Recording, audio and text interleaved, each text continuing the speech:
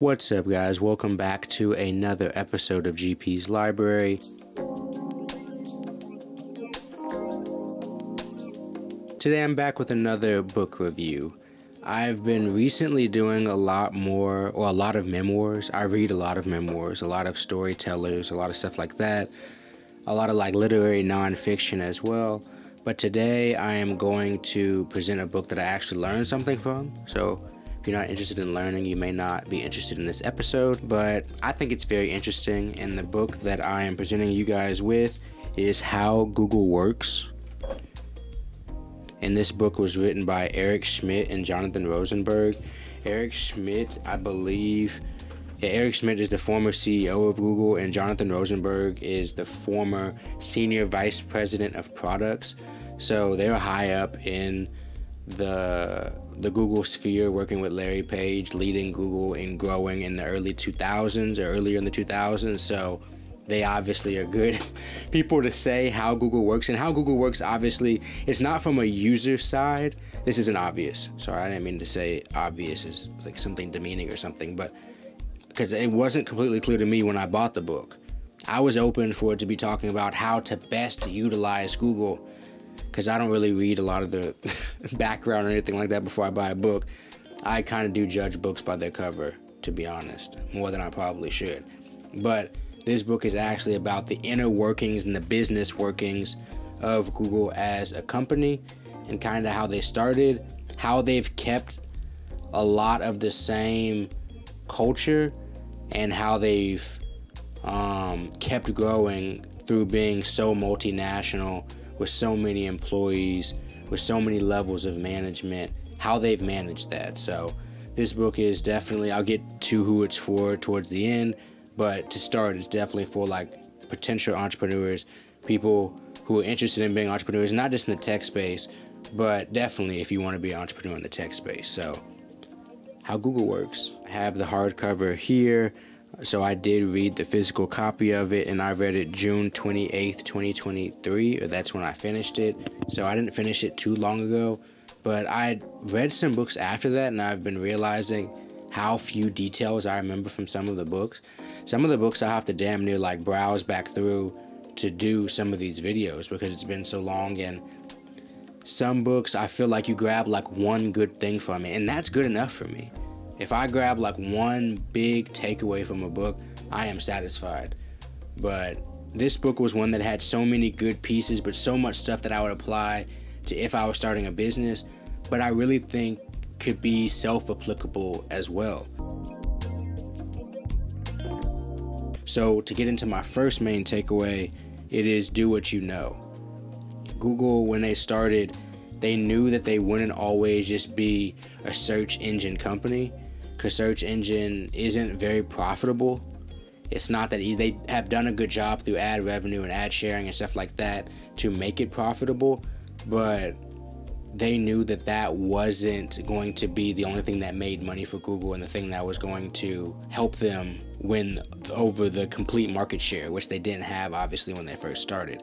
So they went with what they knew. They knew search, they knew the search bar, they knew how to best order your different query searches and stuff like that, which was revolutionary at the time. So they attacked that and they grew from there. I really took that away. Go with what you know, attack what you know, attack your skill set, use the good things that you have to your advantage, and at the same time look for opportunities to continue growing in different directions. Google has managed to do that as a living and breathing company, and we can do that for ourselves. We can always attack our strong suits, and then some of the side things we can still pick up. But if we know what we do well, and we do well what we're meant to do well, I think a lot of good can come from that. And Google is a living testament, at least as a company, that can work. My next main takeaway, piggybacking off of the last one, is to be ready for the next opportunity. So when Google had the opportunity to buy other companies or to merge with other companies, or to not really merge, but to acquire other companies and to acquire new technologies to install in their current technologies, they had the infrastructure and the flexible enough workspaces and the hard enough working engineers and the steady enough leadership to adopt those things and keep moving in the right direction. Not to allow that to run their culture into the ground, to completely change what they do, or to alter Google negatively at all for the most part. And they knew when to cut stuff loose when it wasn't working. But that's a different takeaway, but just be prepared. But that is a part of preparation. Be prepared for what you want to come next, what those next goals are. Start preparing while you're working on what you're good at and doing that well. I think this book is what introduced me to the idea of the smart creative, of the high IQ person who has the flexibility to bend in different roles, who has the flexibility to grow as an employee and get to the next level, who has the mental flexibility and intelligence to not just to be autonomous, even to make decisions and make them in a way that follows a certain culture and a certain moral standard because they want to, and because that's how they feel, and because you pay them well enough to. This book really introduces that and the type of people that Google wants to keep in their offices, and the type of people who ascend up their ladder, and the type of importance they place on their engineers and on the people who know what they're talking about. They take great value in their employees, and they take great value in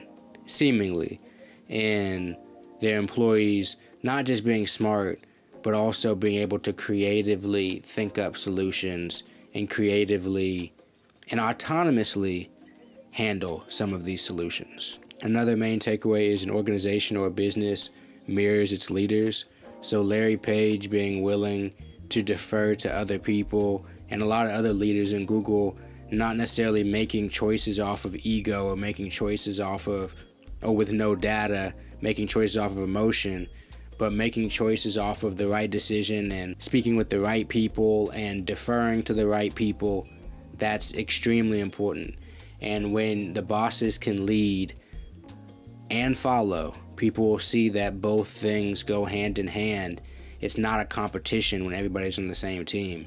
And seemingly Google's really gotten that down, that they're not competing inside. Although I'm sure the lower levels of employees are competing, like even the sales team and stuff like that. I'm sure it's competitive, don't get me wrong, but they're all working to make Google a better place. So who's this book for?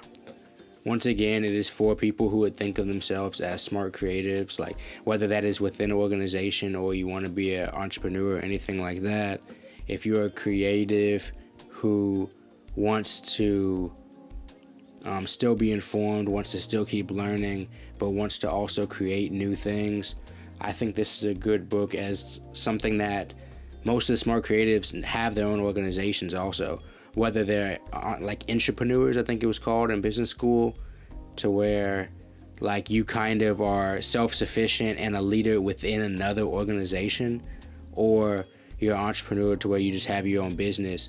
You're still responsible for other people's careers, still responsible for being creative, and still responsible for growing things. Google has done it for like 30 years, so I think they know what they're doing at this point. If you're curious about how the internet evolved, like the internet that you use at home currently day to day, how some of these different apps evolved, how some of them came about but then went away, how some of them are profitable, not profitable, how some of them are used, or you may have loved it but not enough people loved it, and how it got scrapped and how it's in different departments. If you're just curious about how the internet world that was built for you exists, built for all these users, all of us exists, Google was a big part in that, obviously. So if you want to learn about that, this is a good book to read. And then I kind of named these people, but any business leaders, there's some really good advice in here on just leadership skills and leadership tendencies of other companies that has led them to not be as successful as Google, and things being super ego driven. And there's just good business advice in here. So if you plan on being a business leader ever one day, or a current one, I think there's a lot of good information in here. And I like to leave you with my kind of walking away and what I think I personally took the most, and it's for sure the do it you know. Like, you can always kind of dream up what you could be doing in the future, but right now you can only do what you know to do. So if you do that and you keep expanding what you know, what you do is going to also expand. So that's what I'm going forward with. That's what I've gone forward with since I finished this last summer. Guys, it's been another episode of GP's Library. How Google works, definitely a book for people who are curious about organizations, leadership, and evolving your mind and kind of a company at the same time. Guys, it's been another episode. Go pick up a book. I'll see you guys next time.